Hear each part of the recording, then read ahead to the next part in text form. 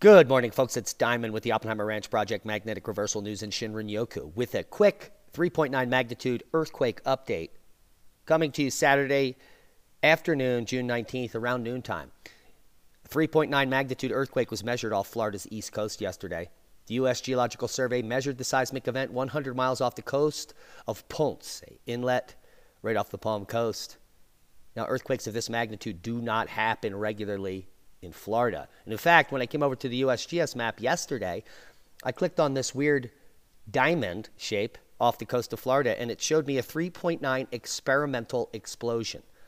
Now, the explosions I've seen in the North America typically are quarry blasts below 2 magnitude. This one coming in at 3.9 was quite significant. Now, nuclear blasts happening in China and Russia typically register at 5.2 to 5.5 magnitude. So this is just below a nuclear explosion off in the Atlantic Ocean here. So I did a little research, and I found out that as of early evening yesterday, First Coast News was reporting on the 3.9 magnitude experimental explosion off the Florida coast. First Coast News had learned that the Navy was conducting shock trials in the area, similar to a 2016 explosion that triggered concerns of an earthquake. And let's hear what they have to say.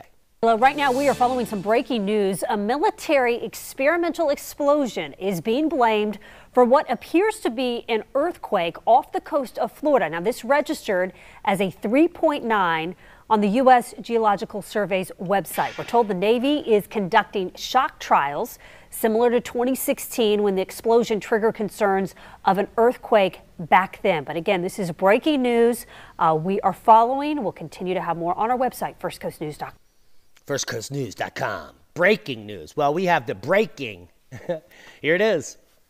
This is the press release coming from the American Navy. USS Gerald R. Ford CVN 78 completed its first full ship shock trial event, 18th June 2021. Read all about it. They're literally testing aircraft carriers' ability to withstand huge explosions. So, what are they getting ready for?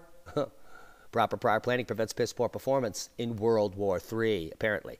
Here you can see some of the images of that massive blast that they did under the ocean. I wonder how many fish they killed.